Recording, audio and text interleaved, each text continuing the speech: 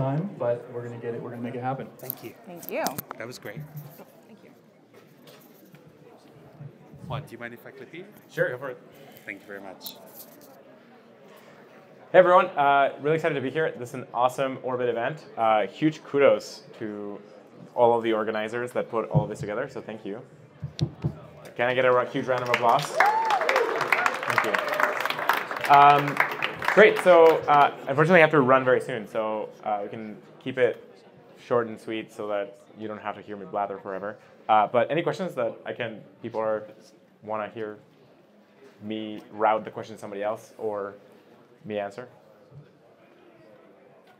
Not everyone at once. What are you most excited for? Man, what am I most excited about in general, in life? A lot of things. I think like all of the L2s. So all of the addition of FEM and the scalability stuff that is coming is going to power a whole bunch of L2 networks around Filecoin, and that's going to be a super, super awesome thing. Bringing the hot storage tier to Filecoin, that's something that I'm thinking a lot about. And yeah, and also awesome DeFi success in the last year. It's been great. Yeah.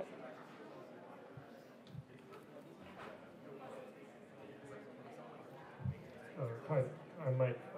So my question is, what do you think would happen if Filecoin is to lose majority of the decentralized storage space?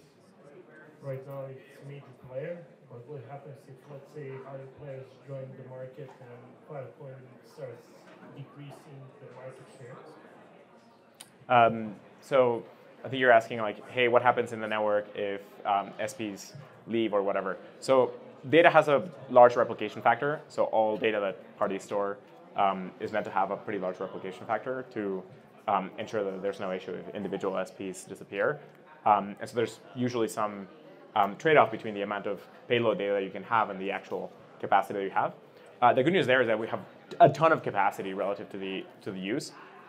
We have exabytes of capacity, and even though the entire network is trying to onboard data as fast as possible, we're like far from filling that, just because of how quick the build out in hardware was, and how little Web3 is so far. Right, Web3 is still very small.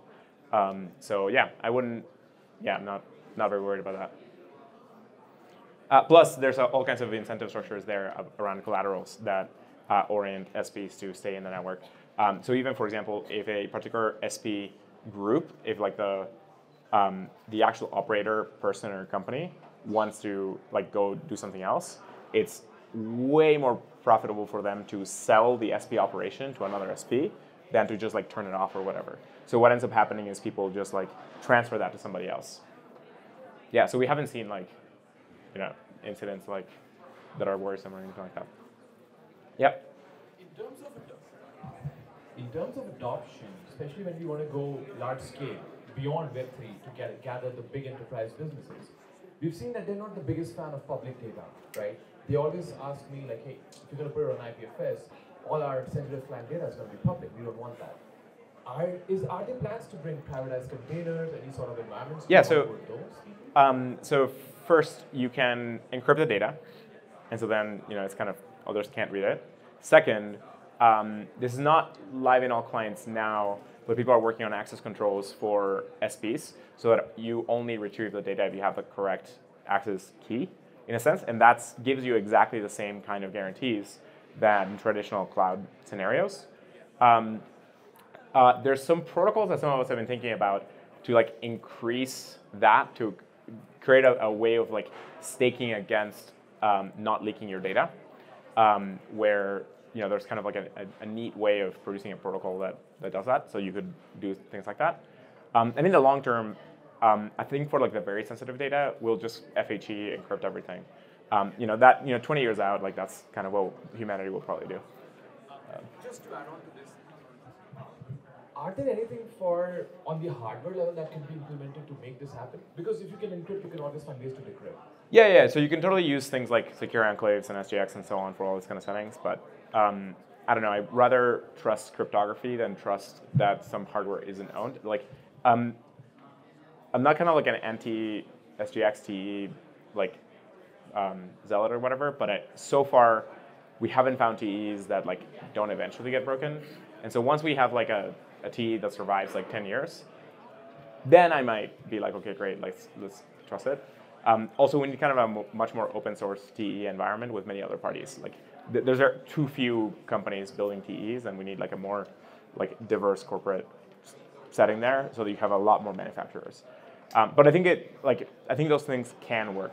The other thing I would add is to your claim about like there's tons of companies that do want their data to be distributed and shared in large-scale open networks, especially massive-scale scientific data sets. So universities and like the biggest data producer, which is like CERN. Like there's an experiment in CERN called Atlas that is using Filecoin to store like tons of petabytes of data, and that's like an example of like the biggest data producer in the planet is like happy with it, right? So I don't know, that's a pretty good place to be. Yeah. Hi. Thanks a lot for the presentations over here. Great learnings. I work for a project called Filecoin, which basically builds on Filecoin and build a data access layer on top of it. And we're looking very much into farming use cases. We talked about deepin, right? Repin, in the sense of owning actually the agriculture and the machinery and basically your food supply. So we just like looking. Wait, Repin is like regenerative physical infrastructure networks? I heard it like after deepin, repin. Yeah. That's great. I love it. I'm in. So I was wondering what you're doing in this direction. Like weather data is like very essential, right? For like, WeatherXM is storing all the data and all that stuff. Gotcha. Well, I was wondering if there's a farming-specific project which we'd like to support A you. farming-specific project. I don't know a farming-specific project. I know WeatherXM is doing weather in a bunch of places, and they are thinking about agriculture uses. I know Spexy is doing a lot of mapping of specific regions. But yeah, go for it. Thank you so much, Juan, for answering some questions. Over the past 10 years, a lot has happened with Protocol Labs, Filecoin. My question is, what are you most proud of from this time? It could be professional or personal. Wow, that is a very deep question. And there's like no way to answer that in a way that like somebody's gonna be not unhappy.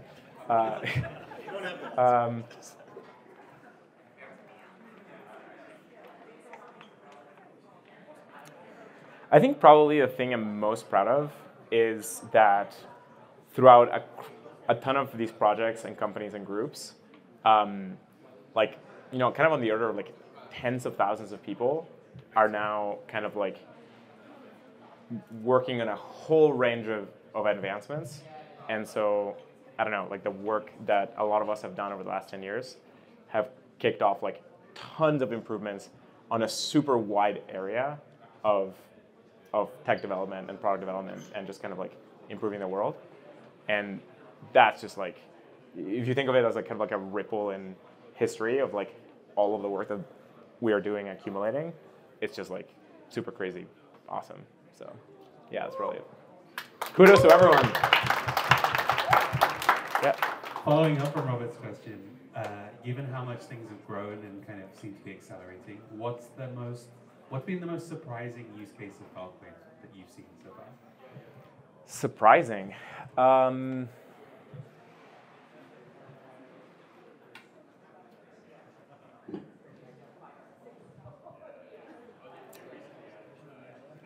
I didn't expect to see all the tests in space so soon. That's super cool and super surprising. I thought that was going to take longer, like a lot longer. It's more IPFS, I guess, but yeah, I don't know. That one is pretty surprising.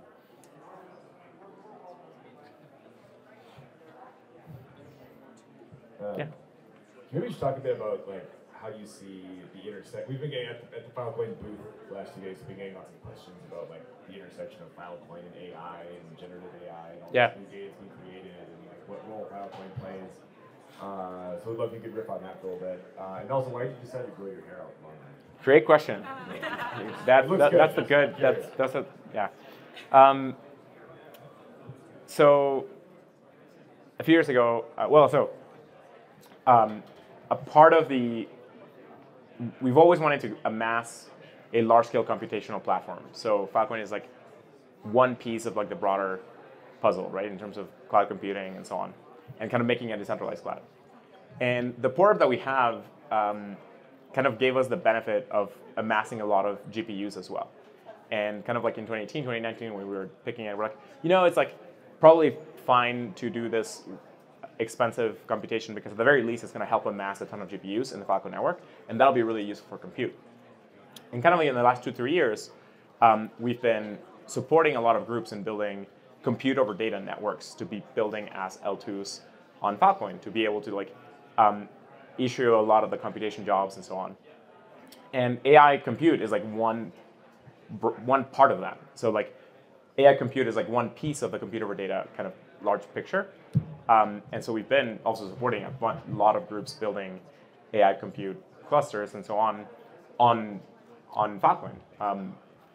And so think of like the Filecoin network as a great place for people to bring their ML workloads because you already have massive amount of GPUs.